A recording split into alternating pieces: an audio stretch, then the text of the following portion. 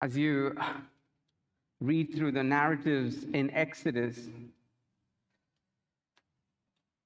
do you ever feel like stopping and ever thinking, man, I wish I was there when God was showing up like this? I would really wish this way. Even as a new believer, I wish that I was there when God was giving the Ten Commandments. I wished I could hear God speak audibly like he did to the Israelites. We all wish all of that because I think we do not really comprehend what it means to have an encounter with a God who is full of power, a God who is holy, a God who is mighty, a God who comes forth in all of his glory. We were at the Sight and Sound Theater a couple of weeks back in Pennsylvania. And what we witnessed there was absolutely spectacular. I have never, ever seen anything like that. But the sight and sounds that the people of Israel were experiencing in this passage was infinitely greater than that. They did not just sit back and relax and enjoy, but they were gripped with fear and they trembled at what they witnessed of God. If in the previous passage we see God giving the Ten Commandments, this section throws light into what happened in the background after God gave the Ten Commandments, and how the people of Israel responded to God when he showed up. And through this passage, I'd like to present to us two things for our consideration. Here's the first thing. Number one, God is to be feared. Here is the setting in which God gave the Ten Commandments. We'll have to go back to Exodus chapter 19, verse 16 to 19. This is what the Bible says.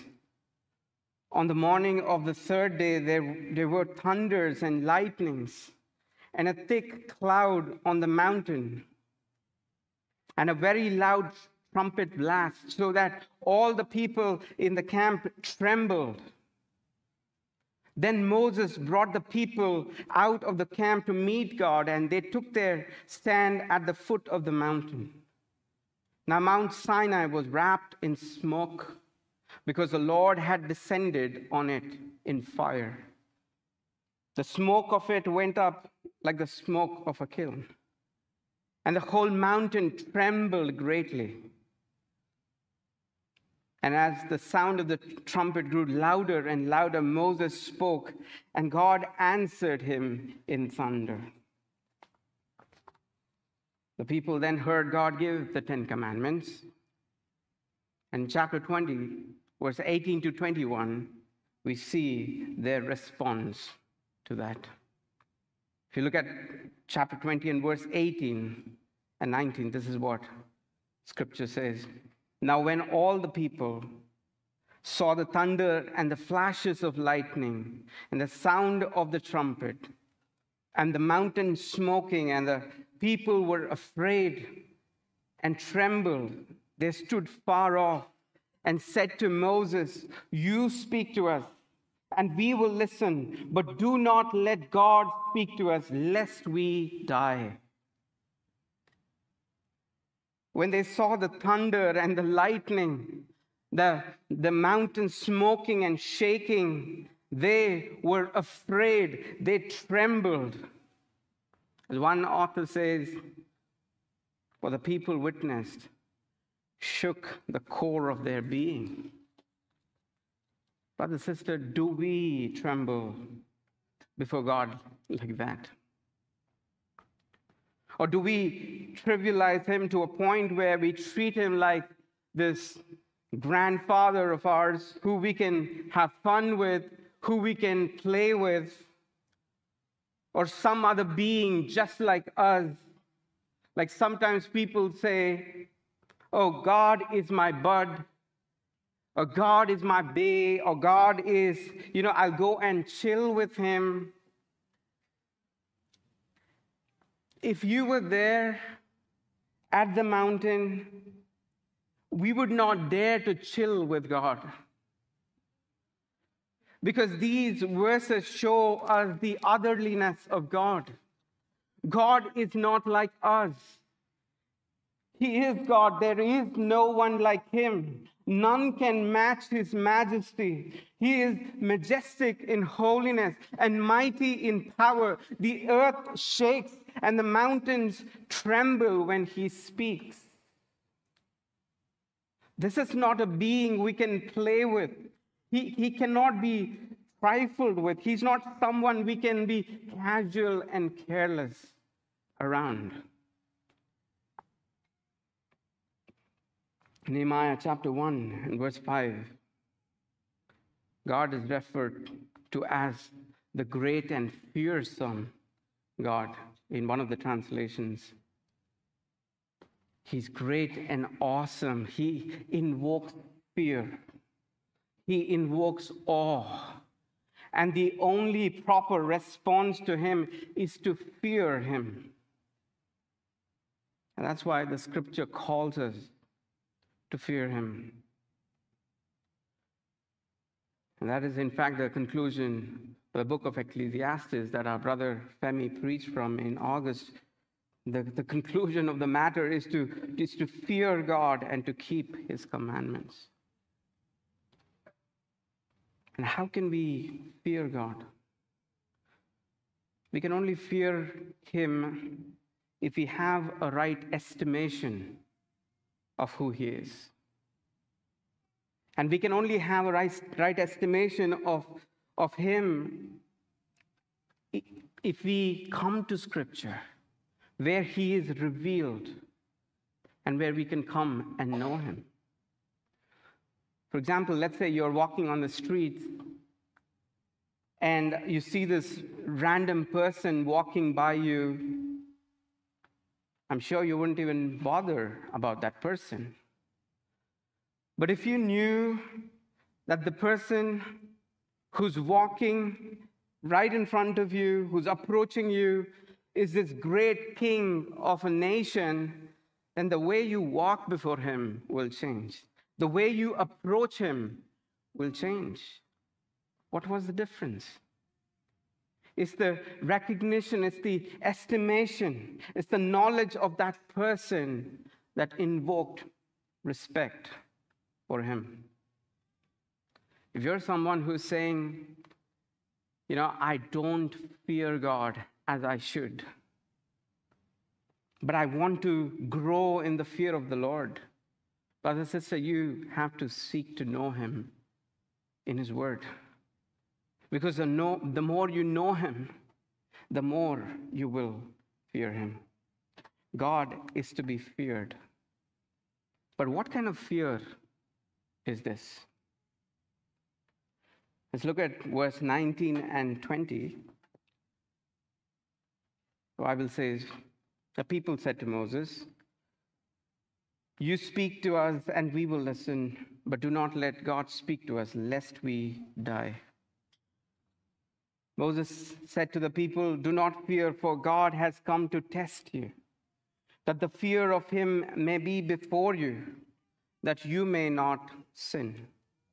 Moses says to the people, "Do not fear. God has come so that you may fear him." In other words, he's saying, do not fear, but fear. This seems a little confusing, isn't it? Do not fear, but fear. And let me explain this. In the Bible, there are two kinds of fears pertaining to God.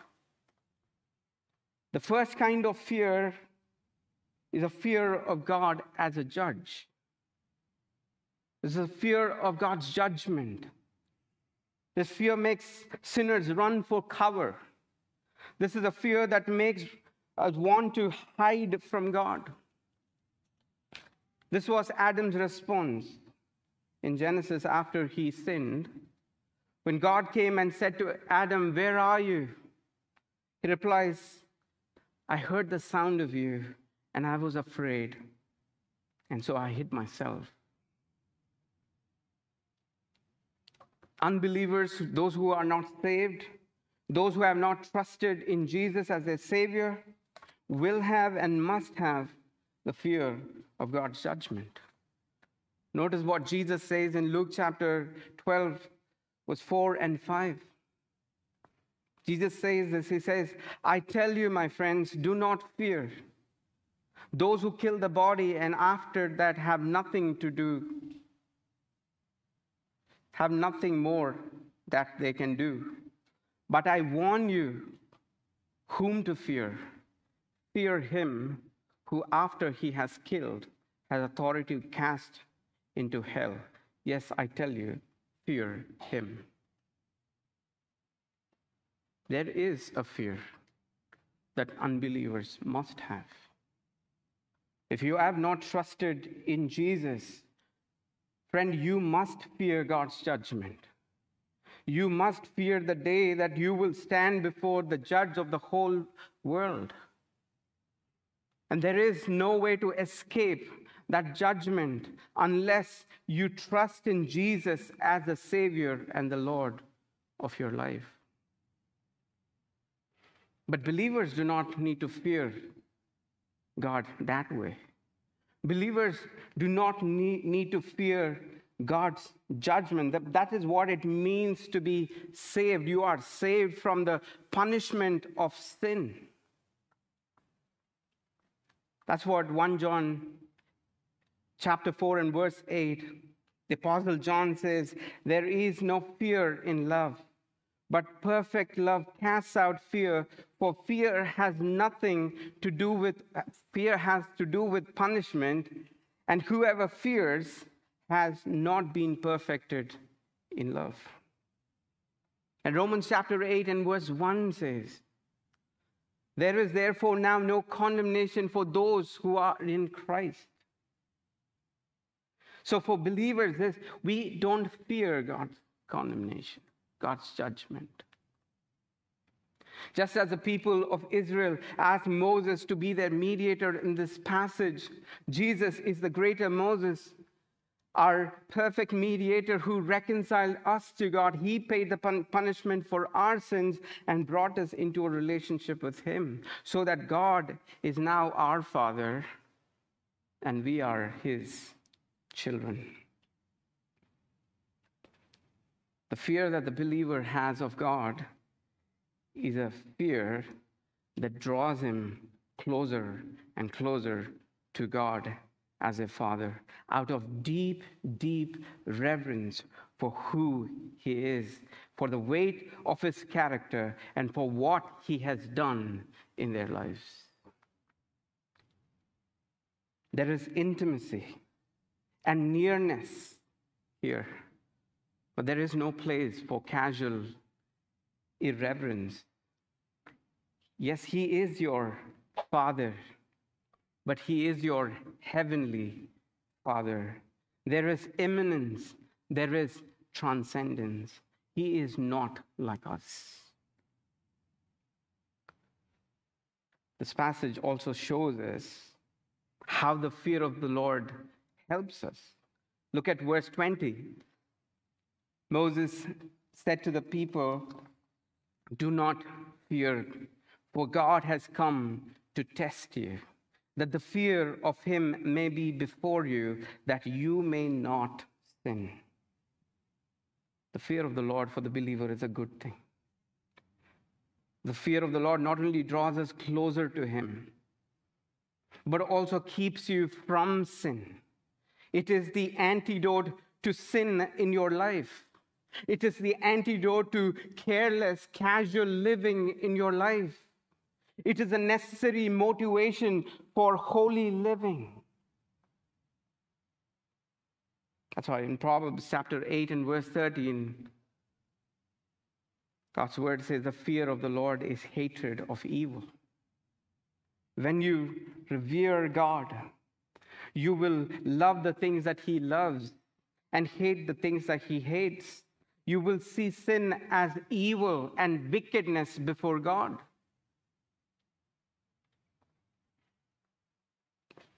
So much so that you want to run from sin because it dishonors God. You remember when Joseph was tempted by Potiphar's wife in Genesis to sin, he had the opportunity to give in to temptation. But this is what he says. He says, how can I do this wicked thing against God, and runs from her? Mind you, there was no one watching him. His parents were not there. He was alone by himself, but he ran from sin because he feared God. Those who fear the Lord do not take sin lightly, are not casual about sin, but live carefully in wisdom, walk in wisdom. Proverbs chapter 9, verse 10 says, the fear of the Lord is the beginning of wisdom. If you fear God, if you grow in the fear of the Lord, you will walk in ways that are wise. You will walk in ways that you are careful about your life. You will not just do whatever you want to do with your life. Brother, sister, do you find yourself giving yourself to sin over and over and over again? If that is you, ask the Lord to cause you to grow in the fear of the Lord. And how do we grow? Like I mentioned, we will grow in the fear of the Lord if we have a high view of God, high view of his holy character. And we will only have a high view of God if we know him more and more. And we will only know him more when we open the Bible and meditate on his character and on his ways each day. God is to be feared. But God, not only to be feared, but this passage also shows us that he must be worshipped on his own terms. That's my second point. God is to be worshipped on his terms. From verse 22 of chapter 20 to all the way to the end of chapter 23, the section is called the Book of the Covenant, where God gives the people of Israel specific laws and instructions as an expansion of the Ten Commandments, or an extension from the Ten Commandments. And in verses 22 and 26, God gives the people of Israel instructions about worship. God not only calls his people here in this section, whom he redeemed, to worship him, but he also instructs how he should be worshiped. Because worship is not ultimately about them, but about God. But sadly, in contemporary Christianity, among a lot of Christians, in a lot of churches, worship is about the worshiper. It's about what I feel. So the service planning team comes together each week and plans worship services to give people a great, wonderful experience. But it's not about how I feel. It's not about how you feel. It's about how God feels, because he is the object of our worship. The people of Israel were not free to worship God as they wanted, or follow the ways and the patterns of the pagan religions around them. If you notice in verse 23, we see God saying, "You shall not make gods of silver to be with you, to be with me, nor shall you make for yourselves gods of gold." The ancient Near East cultures were mainly polytheistic. That is, they worshipped multiple gods. And among them, they had a favorite god that they worship a little bit more. And for the people of Israel, God was not to be one of the favorites or a favorite among the gods. He alone was to be their one true God. Sometimes well-meaning Christians talk about God being their first priority. It's like we have other areas of our lives, like family, work, other relationships.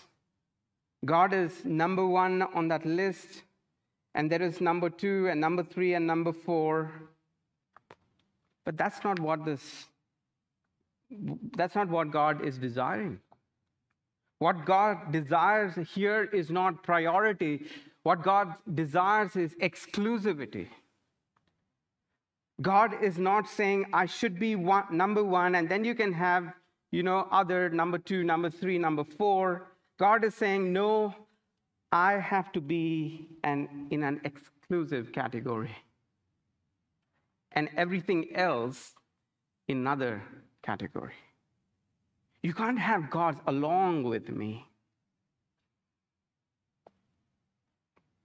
The idols that the other nations bow down to were also something that were made according to their own imaginations.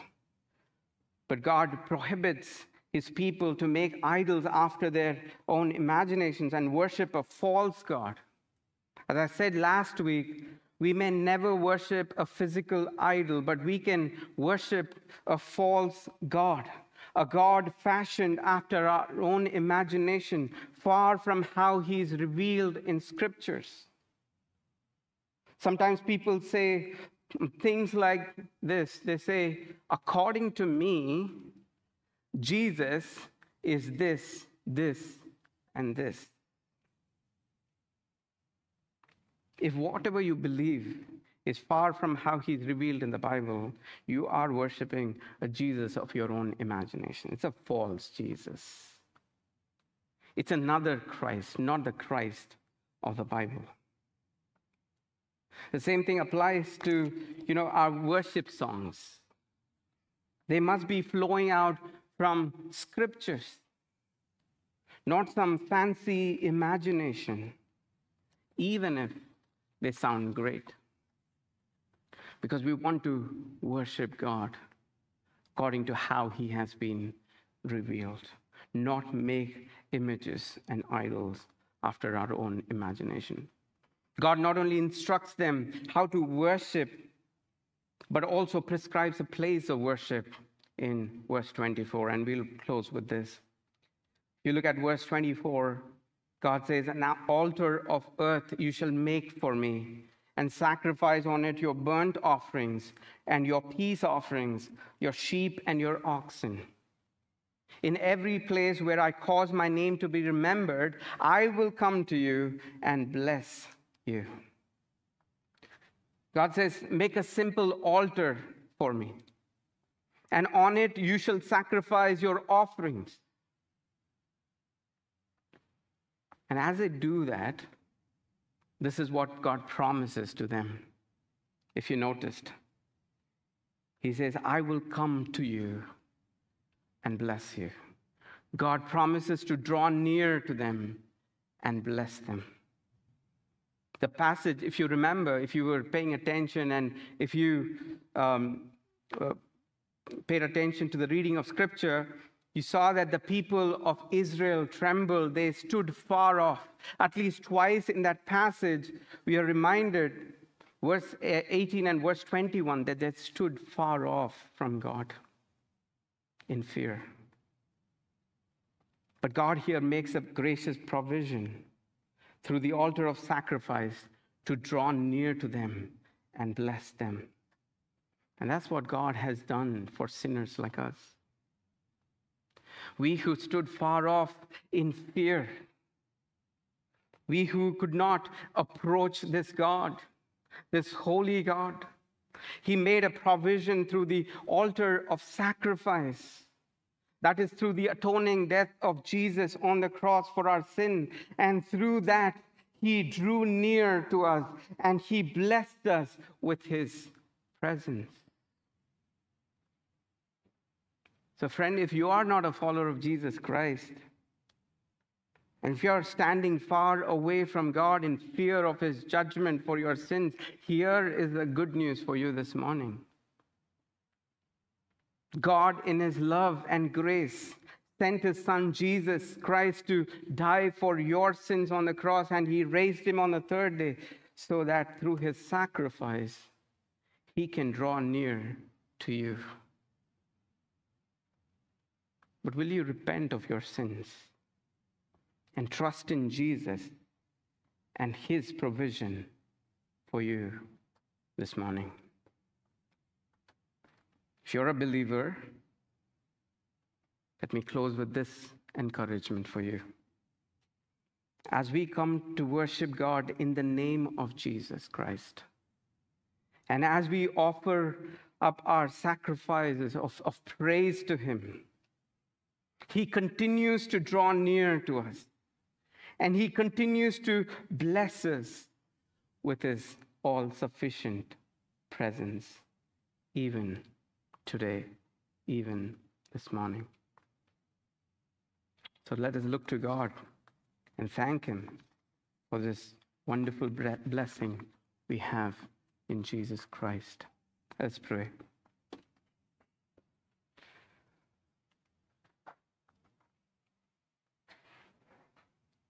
Lord, we were like that, standing far off from You. But Lord, You drew near to us through the sacrifice of Your Son. And that You continue to draw us near to Yourself. And as we come, Lord God, may we remind ourselves who You are. And may we walk before You in reverence. And may the fear of the Lord affect every single area of our lives. And may we glorify You through our lives. God, we pray for those who do not yet know You. Lord, would You please help them by Your Spirit know how good and gracious You are. Even though You are this transcendent God, even though You are this great God, You are mighty, but You are also merciful. And in Your mercy, You drew near. Lord, would You cause them and grant them repentance so that they might turn away from their sins and turn to You and trust in the provision that You have made available for them. We thank You, God. We thank You. In Jesus' name we pray. Amen.